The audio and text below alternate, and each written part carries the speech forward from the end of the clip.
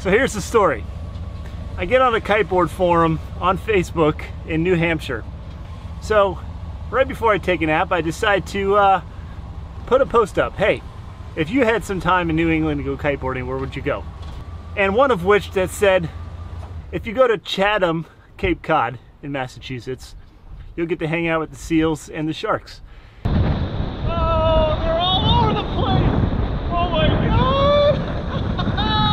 And so I decided that'd be a fantastic place to be. So that's why I'm here in Cape Cod, currently Chatham Beach, or what beach am I at? Harding's Beach in Chatham, Cape Cod. That is pretty much the beginning of my time here in Cape Cod. And that's Nick. Nick is another kiteboarder who is on the forum that I'm on, who too is living out of his van, just making life happen, because what else can you do during the coronavirus when you don't have a job? Hey Nick, come wave real quick.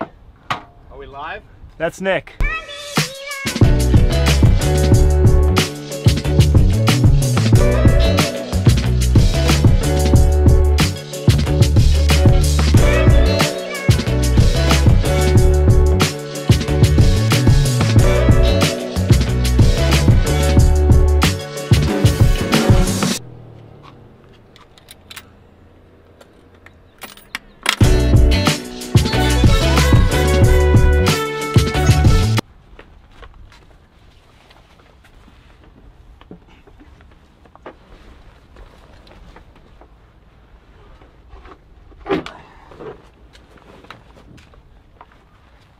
I filmed this so that you could see exactly what I have to go through to kiteboard this beach. And now I don't know how I'm going to turn the camera off.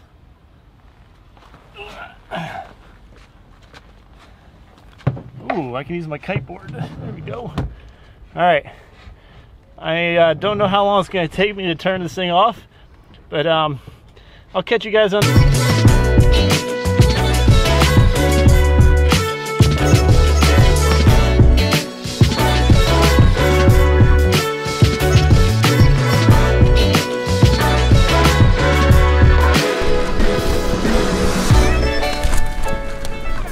Alright, so let's talk about what's about to happen here. So, kiteboarding, pretty much simplified, is you strap yourself to a kite, you go out when there's a lot of wind, and if you're daring enough, you shoot yourself 30 feet in the air and hope you don't break yourself, break a rib, break a face, get eaten by a shark, or break your kite. So, I'm going to attempt to do neither of those.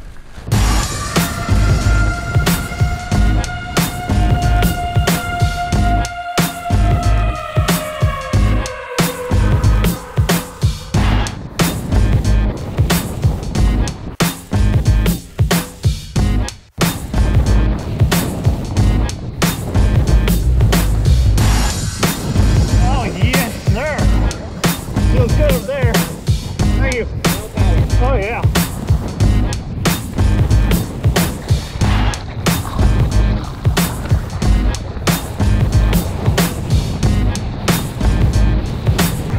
Kiteboarding, much like skateboarding, has an incredible crew of people, and it really takes a community to make this happen, because you need people around the kite safely, and there are times where you need them to help you get out of various positions that you're in.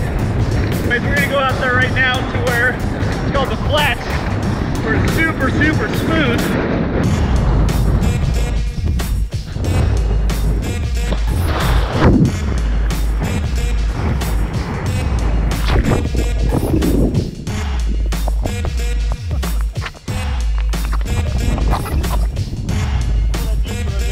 Yeah, seal!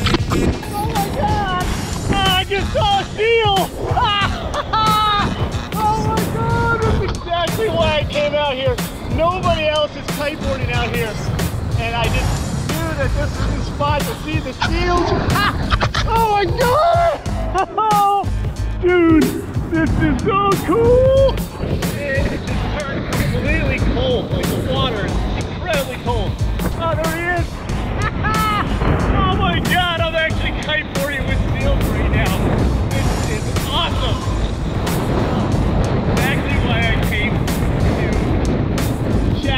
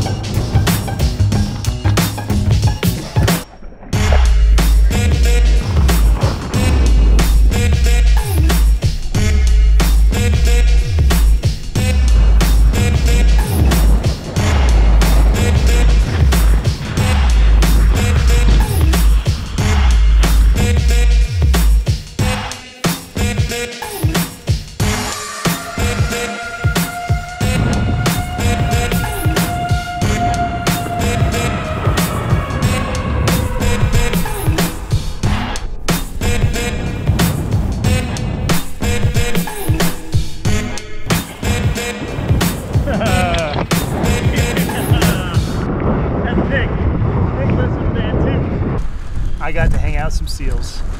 Oh my gosh. They were all over the place. It was awesome. This place is tough. A lot of current, a lot of stuff going on. So you remember that kiter I was just high-fiving in the video a minute ago? I was high-fiving that guy. That's Nick. Nick from New York City. Nick, what do you do? I program lighting for TV shows. He's a TV show dude. He makes things happen. For Oprah? Not for Oprah.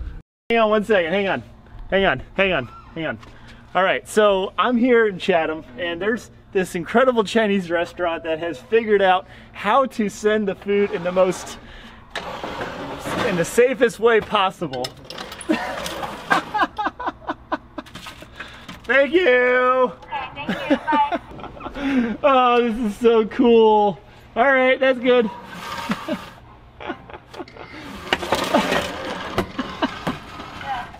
Oh, you guys are awesome. And I got my fortune cookie. This has to be the absolute most innovative way I have seen to deliver your food from at least 6 feet away. Asian Paradise. That's where you got to go to do this. I would say just come to Asian Paradise just so you can get your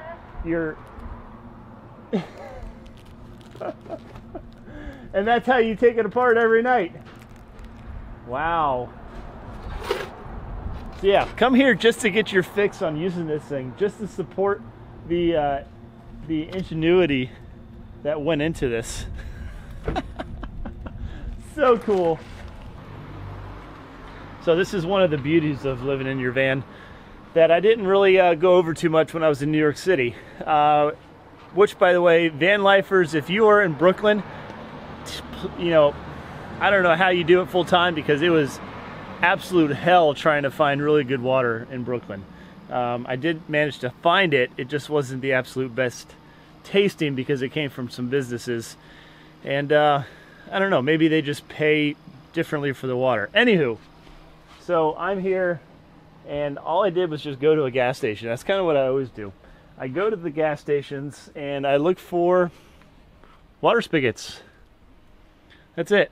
And then I just have that little filter on there and I run the hose right to my water tank.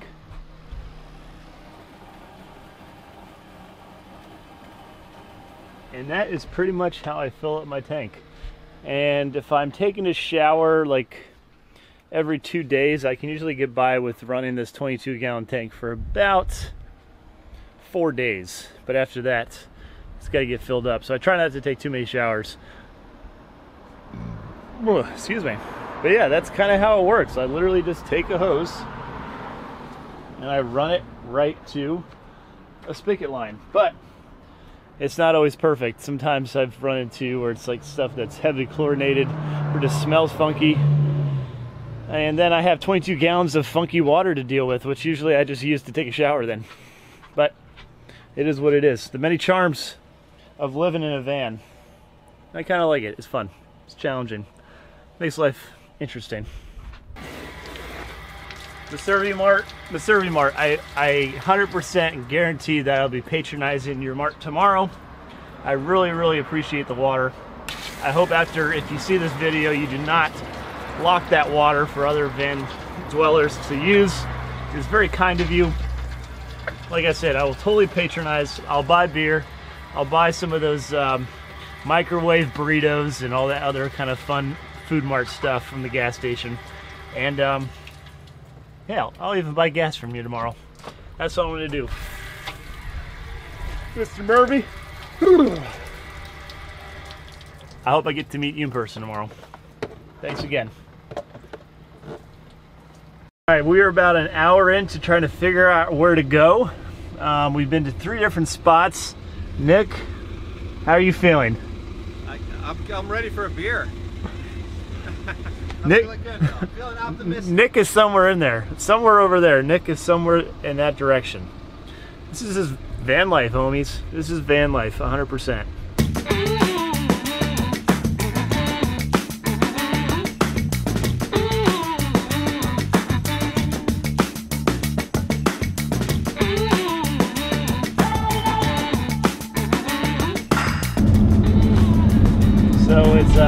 currently 2:30 in the morning, and us three people who are in a van, sleeping in a van, obviously sleeping in a van, are just chatting away.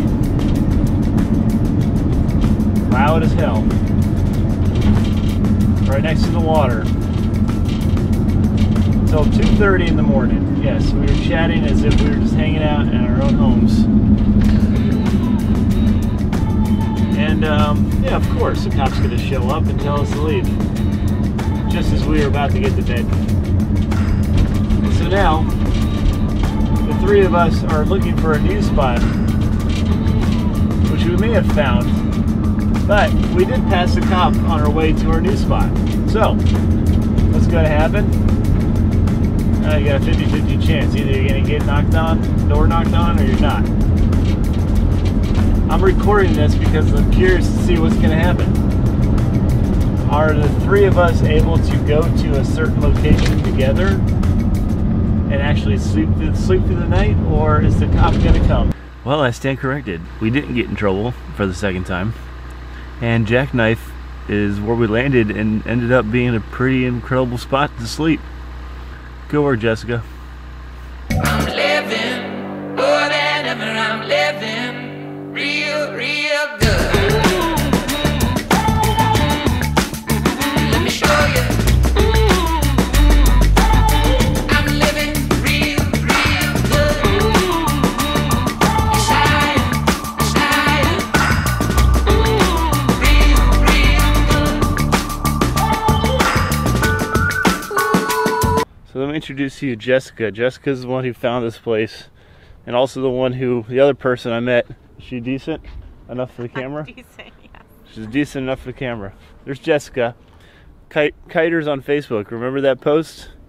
Remember whoever tagged Jessica? Well, that's Jessica. Mike Cohen. Hey, Mike. Mike. What's up, Mike? And there's Nick. He's making some Lucky Charms. I mean, come on. Look at this place. It's so cool. We actually stand out and not get in trouble for talking. It's a great spot. So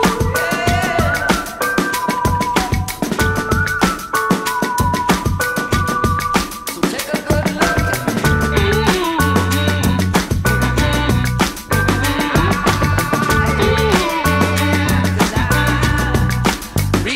real good. Let me show you. I'm living real good. Yes, I am. Real.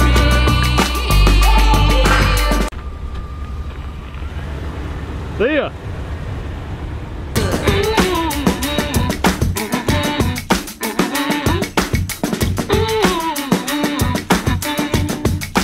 Real good.